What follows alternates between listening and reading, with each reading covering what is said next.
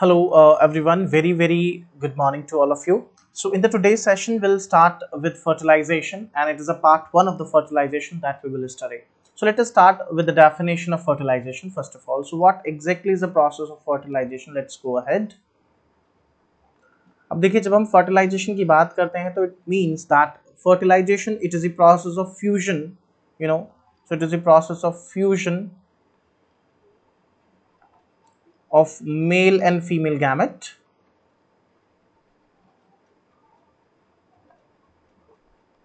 to form diploid zygote, right?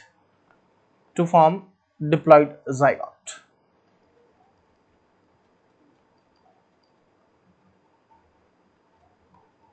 अब देखिए male gamete जो है that is a sperm,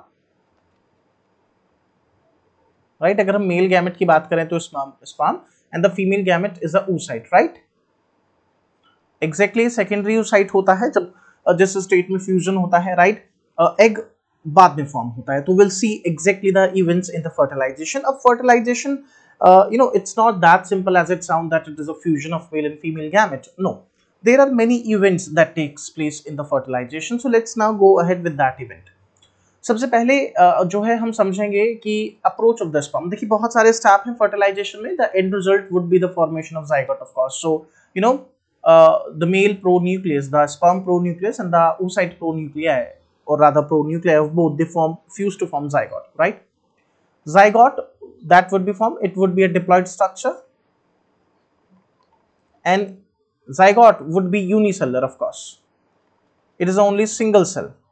So we will see all that things in detail. The first step in the fertilization is the approach of the sperm, right? How the sperm can reach up to the ova. So that is what we have to understand, and how the factors, what are the factors which help us to which help sperm to reach us to the ova, and what are the barriers a sperm face. So that's we'll understand. So approach of sperm, that is what we are going to study in this particular aspect. Now exactly what you need to understand, that when a man ejaculate or around in a per ejaculation, for a healthy ejaculation, right? I'm saying the sperm count is good and so, right? We are talking a normal situation. So per ejaculation there are around 200 to 300 million sperm, right? Million sperms. And it is and the what is the amount of the semen in ml? So the semen composition, or if semen concentration, if I talk about, then it is 2.5 ml to 5 ml. It may varies from person to the person usually, right? Okay, so now out of these 200 to 300 sperm which deposited in the female vagina, अब जो female vagina में deposit है, अब देखिए यहाँ पे क्या है, कुछ बैरियर्स भी हैं. पहले तो हम वो बात कर लेते हैं कि किस तरीके से स्पर्म को हेल्प होती है एग तक पहुंचने में. So help to sperm, simple, कि क्या क्या वो फैक्टर्स हैं जो स्पर्म को हेल्प करेंगे पहुंचने में. कहां तक पहुंचने में? oocyte तक पहुंचने में. oocyte is there in the fallopian tube, right? And one more thing you should be aware, that what is the site of fertilization before we proceed. So ampullary isthmus junction of oviduct. So ampullary isthmus junction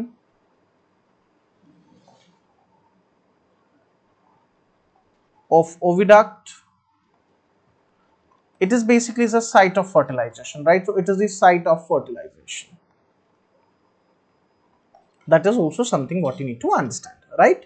Okay, now what are the factors? So first of all, prostaglandins. अब देखिए समानल vesicle के अंदर भी prostaglandins होते हैं. You should be aware कि जो secretions है समानल वेसिकल के, जो सीक्रेशंस हैं उनमें भी प्रोस्टाग्लैंडिन होते हैं. These prostaglandin they brings contraction, they brings mild uterine contractions, right? तो हल्के जो है यूट्रस में कॉन्ट्रैक्शन को इनिशिएट करते हैं, तो ब्रिंग्स माइल्ड यूट्राइन कॉन्ट्रैक्शन. अब इन कॉन्ट्रैक्शन की वजह से एग्जैक्टली होता क्या है, इन कॉन्ट्रैक्शन की वजह से एग्जैक्टली क्या होता है, we need to understand that sperm जो है ऊपर की तरफ मूव करते हैं, मतलब यूट्रस की तरफ मूव करते हैं. तो that exactly happens. What else helps the sperm to move? Mitochondria of the sperm. So of course mitochondria of the sperm, it provide energy to the sperm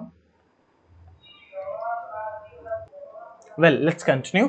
so mitochondria जो है energy provide कराता है sperm को. So mitochondria of course provide energy to the sperms. That is something again very important. Let's discuss another factor. So tell, you know sperm has a good tell. I am sure you are aware. So tell of the sperm. So tail of the sperm, it helps providing the lashing movements to sperm. Well, these are some of the factors which help sperm to move. Let's discuss क्या क्या barriers हैं जो sperm को move नहीं करने देते हैं up to fallopian tube. So there are actually barriers which are also present which restrict the movement of sperm up to the egg. So that is also something important. So let's now discuss that what are the barriers, right, which are there and which prevent the movement of the sperm exactly.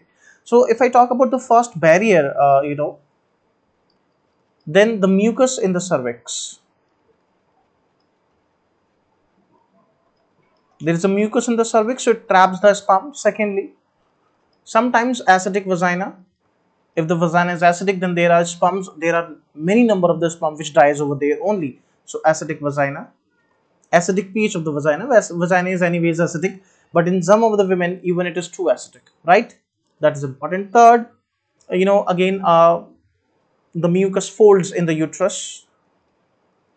Fold in the uterus means endometrium fold. So fold in the uterus, or we can say thick uterine membrane.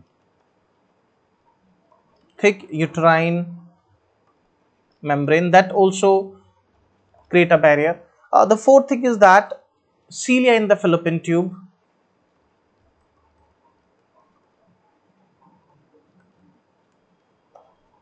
So cilia in the fallopian tube, they also restrict the movement of the sperm.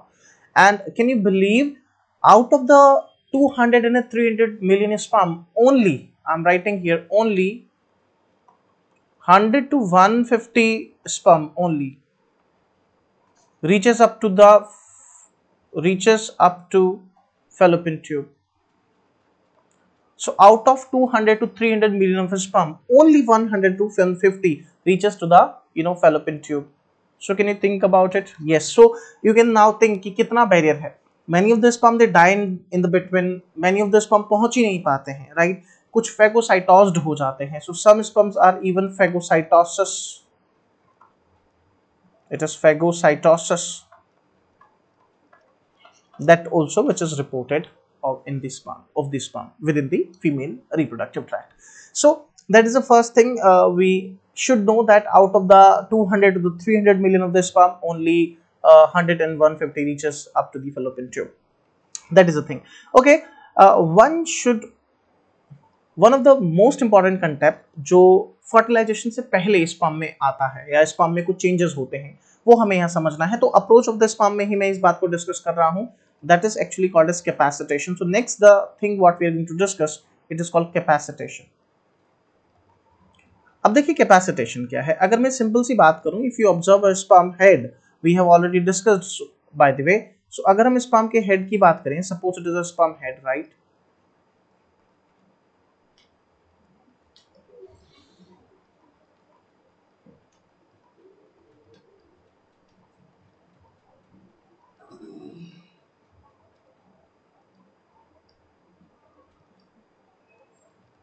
Right, suppose it is a sperm head, right? So अब sperm के head पर, right, this is acrosome, right? ये भी हमें पता है कि ये acrosome है, हमने पहले ही डिस्कस किया हुआ है ना स्ट्रक्चर वगैरह सब कुछ. And here it is a nucleus. I'm not just drawing a very roughly diagram, but it is acrosome and it is the nucleus, right? And यहाँ पर these are something glycoproteins and steroids. So these are kind of glycoproteins and steroid, तो अभी sperm के head पर है, मैं ये कहना चाह रहा हूं आपसे कि स्पर्म के हेड पर ग्लाइकोप्रोटीन्स एंड स्टेरॉइड्स हैं. Now these glycoprotein and steroid they are making a membrane little hard, और ये मेम्ब्रेन को रप्चर होने से प्रिवेंट कर रहे हैं. सो स्पर्म का हेड जो है प्रोटेक्टिव है. कहने का मतलब ये है इसकी सरफेस पर ग्लाइकोप्रोटीन और स्टेरॉइड है. नाउ कैपेसिटेशन क्या होता है? देखिए कैपेसिटेशन क्या है, अब आप इजीली समझ पाएंगे. कैपेसिटेशन अगर मैं आपसे कहूं तो कैपेसिटेशन का मतलब होता है, यहां मैं डेफिनेशन लिख रहा हूं कैपेसिटेशन की. It is a physiological activation. So it is a physiological activation of sperm. तो स्पर्म अभी इस स्टेट में फर्टिलाइज करने के लिए नहीं है, आई मीन टू से इसमें कुछ चेंजेस आएंगे, so that changes brings about the activation of the sperm. So that is why we are saying that capacitation involves, or is known as, physiological activation of a sperm before fertilization. अब question यहां से important आ जाता है कि capacitation कब होता है, before fertilisation, during fertilisation, after fertilisation. So before fertilisation is the answer. ठीक है, तो capacitation is nothing but a physiological activation of sperm before fertilisation. अब देखिए कैपेसिटेशन में क्या क्या चेंजेस आते हैं, that is also we should be aware of. So capacitation में क्या क्या चेंजेस आते हैं, I am writing here first of all. अभी जो ग्लाइकोप्रोटीन्स हैं ये फीमेल रिप्रोडक्टिव ट्रैक्ट में, सिस्टम में जो है रिमूव हो जाएंगी। इससे बेनिफिट ये होगा, इससे जो है एक्रोसोमल की मेम्ब्रेन जो है, स्पर्म की जो हेड मेम्ब्रेन है वो वीक हो जाएगी, और जब ये स्पर्म अटैच होगा एग से और यू साइड से, तब वो यू साइड की लेयर को डाइजेस्ट कर पाएगा, बिकॉज एक्रोसोम के सीक्रेशन वहां इजिली निकल पाएंगे।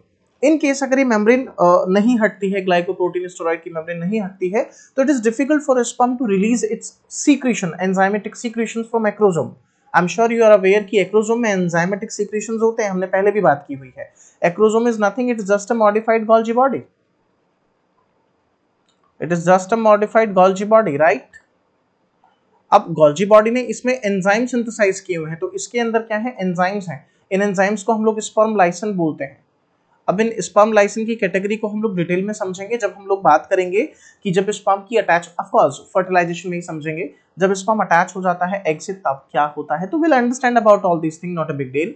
Well, so capacitation means physiological activation of sperm before fertilization, that, and now it involves removal of glycoproteins and steroids within female reproductive system, within female reproductive tract। तो पहला तो ये एक important change आता है, that there is a removal of glycoprotein and steroid that takes place। Second change, अब इस sperm के हेड में ना कैल्शियम आयन का इन्फ्लक्स हो जाएगा, तो calcium would be enter from the female reproductive tract itself. So calcium ion जो है यहाँ एंटर होने लगेगा। अब जब भी कैल्शियम आयन एंटर हो जाएगा तो स्पर्म को एक्टिवेशन करेगा, स्पर्म की मूवमेंट बढ़ेगी, तो that's what we are trying to से, sperm become activate, right, sperm actually activated. So entry of sperm, entry और I should say influx of calcium in sperm head, so in sperm head, right, so that is happens in the capacitation। capacitation एक important change है, right, capacitated sperm ही fertilize करने की ability रख सकता है। after capacitation then sperm become active and it has now ability to fertilize the oocyte। so everyone, that is for the day, right, that is the first part। now in the next part we will see the other changes which takes place in the sperm, right। thank you very much for the session। do subscribe and do like the channel and do share if you really want, if you like that। thank you।